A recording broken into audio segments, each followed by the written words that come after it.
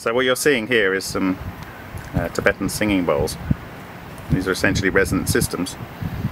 And I want to use these to demonstrate something to everyone about what we need to do in our experiments moving forward.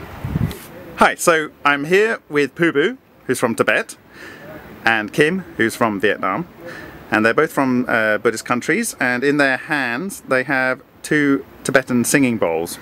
Now they're a bit like some of our experiments. They're just sitting there being very stable, doing nothing, whether we heat them up or cool them down.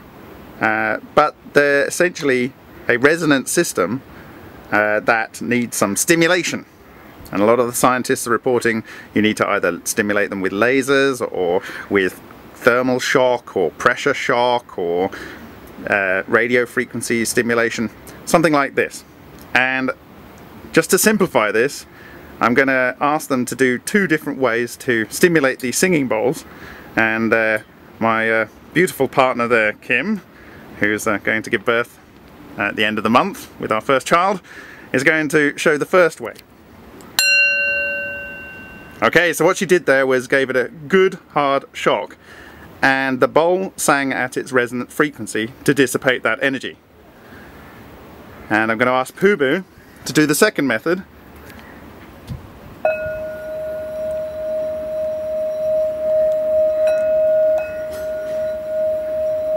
So what she's doing there is she's got a little gamel type thing, and it has, whoa, listen to that.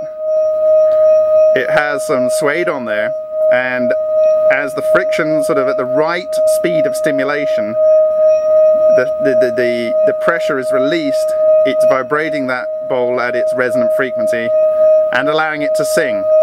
So I'm just going to take a closer look at that.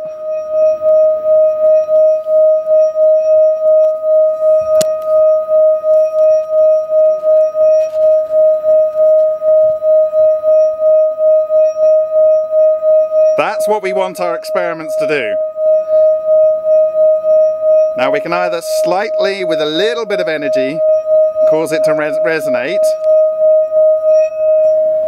or, Kim will demonstrate again, we can give it a good hard shock. Give it a good hard shock, Kim. Go on. This? Hard shock.